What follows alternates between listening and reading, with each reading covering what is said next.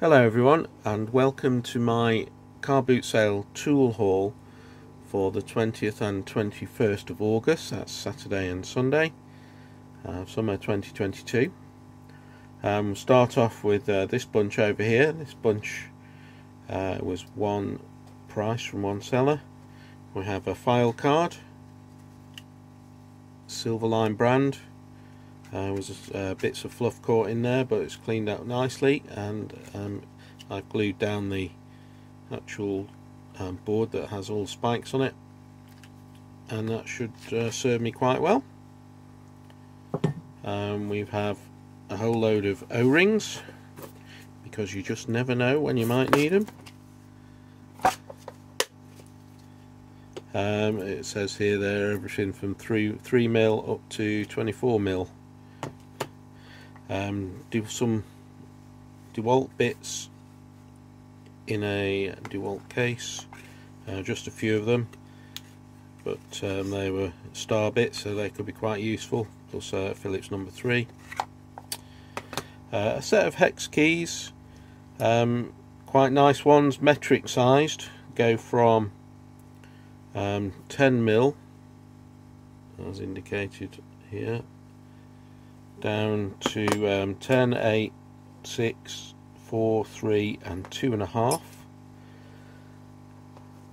They came on a little holder, but that's a bit mangled up. And then this quite chunky pair of plumber's grips. Do you call it a plumber's tool, or does it have a better name than that? Anyway, it's quite chunky, slightly bigger than what I'm used to owning. That's my normal size pair, what I would consider normal anyway, and as you can see it's quite a bit longer and slightly chunkier. So it's cleaning up quite nicely on the wire wheel. So that lot there were £4 altogether. I managed to get 2 small picador clamps at £1 each. This very nice wooden handled stubby screwdriver with quite a nice square shank profile there. This was 50p. So this item was quite interesting. It looks a bit like a chisel, that's what I initially thought at first, with this face on the front, although it's got a couple of chips out of it. But one of the interesting features is that if you look down the profile, I hope you can see that this face here is actually curved. It's got micro grooves along this face, which it reminds me a bit of a sharpening steel that you'd use in the kitchen for sharpening your knives.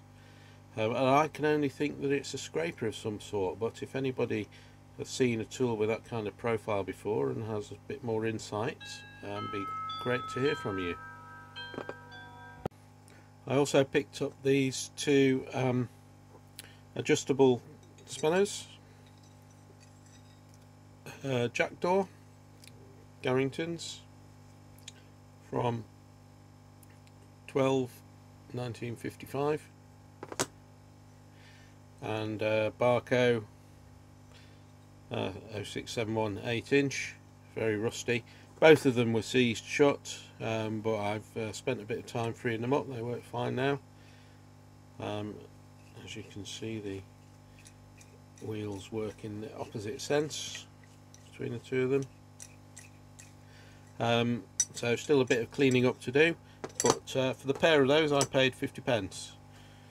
I also got some of my favourite car polish for £1. There's about that much left in there, quarter maybe. It's expensive stuff, that. And the last thing I got over the weekend was this thing. I bought it as a hand router, but it is in fact well, Powercraft, and it's called an Omnisaw.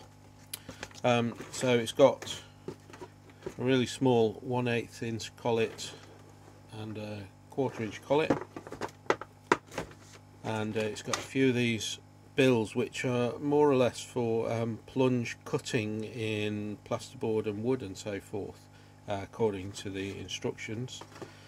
So I hope it'll work as a router. It's got a 30,000 RPM spin speed and a plunge plate, so we'll have to see how that pans out. Anyway, this thing was £5, so I hope it proves useful. And that is my haul for that weekend. Thanks very much for watching, and I'll see you again soon. Well, I've just tried it out on that bit, and it made quite a nice routing groove there.